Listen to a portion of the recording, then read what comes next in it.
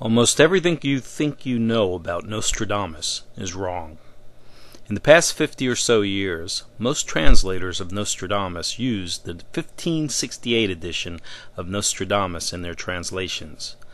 That book has recently been proven to be an early forgery due to an analysis by Authentograph, a historical document and rare book authentication company. That's right. The famous 1568 edition used by almost every Nostradamus translator in the past 50 years is now known to be a fake. The reason is, it had the name of the printer, Benoit Regard, incorrectly set on the title page. Other works by this printer in the same period of the mid-16th century used a combination of upper and lowercase letters for the name Benoit Regard. The fake 1568 Nostradamus edition incorrectly used all capital letters for the printer's name. The type style of the letters used for Lyon is also incorrect. Now that the most famous Nostradamus edition has been proven to be an early fake, one can understand how the works of Nostradamus were often so badly translated. However, there is a new edition of Nostradamus's prophecies known as the 1566 edition Princeps that was discovered recently. This edition is the only known 1566 edition with the correct number of quatrains in it. All other known 1566 dated editions have the wrong amount of quatrains in them and are early forgeries like the 1568 edition. The person that owns this one-of-a-kind 1566 edition has become quite famous recently due to his uncanny ability to predict exact details about the future. Is the reason he is so accurate in his prophecies due to his owning the true work of Nostradamus? Nostradamus was born in Saint Remy, France on December 14, 1503. His name at birth was Michel Nostradamus. Later he would change his name to Nostradamus. In Latin, nostra means of our own, and damus means destruction. Perhaps Nostradamus used his name to warn of the ultimate fate of humanity, of our own destruction. Nostradamus died on July 2, 1566, at the age of 62 in Ceylon, France. He is today known as the world's most famous prophet.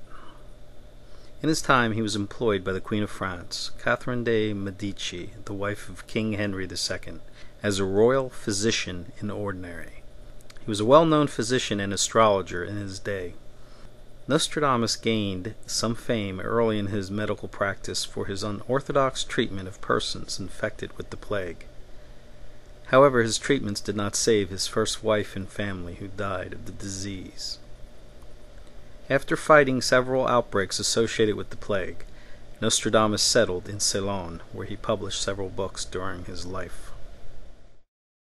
Before Nostradamus died, he had gained a vast reputation as a seer because he predicted that King Henry II would be killed in a dueling match. His prophecies were initially published in almanacs. He also published the first 7 of his 10 centuries that make up his famous Les Prophéties before he died. The final 3 centuries were added to this work after his death. His prophecies were written as quatrains, 4-lined poetic verses, which used the French of his day, along with Latin, Greek, and Hebrew words. Nostradamus also used many alchemy words and phrases, so to an untrained eye not familiar with his occult codes, his quatrains can be easily misunderstood. However, if you understand his simple codes, the quatrains are a clear description of the future.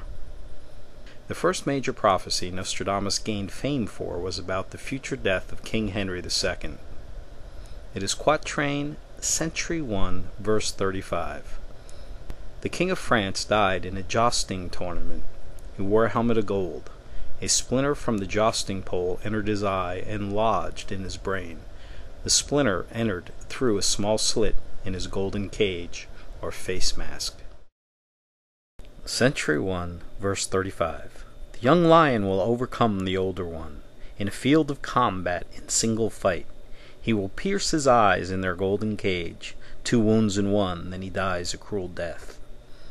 When the death of Henry II occurred, from that moment on the legend of Nostradamus was born. After the death of Nostradamus, his complete quatrains were published in 1566 as Les Prophéties de Michel Nostradamus. They have been reprinted continuously ever since. It is next to the Bible one of the most printed books in the history of man. Over the years, several additional quatrains and even centuries have been appended to his work. Most Nostradamus experts agree that he only wrote 941 quatrains, 100 for each century from century 1 to 10. There are two exceptions to the 100 quatrains per century rule. Century 6 has only 99 quatrains, and in century 7 he only placed 42 quatrains in his final edition of Les Prophéties. Earlier editions had 41 quatrains in century 7. By placing 41 quatrains in century 7, Nostradamus drew attention to the number 741. The reverse of 741 is 147, or the date of the French Revolution. It is also the date of the birth of Sollog, the famous modern-day Nostradamus translator.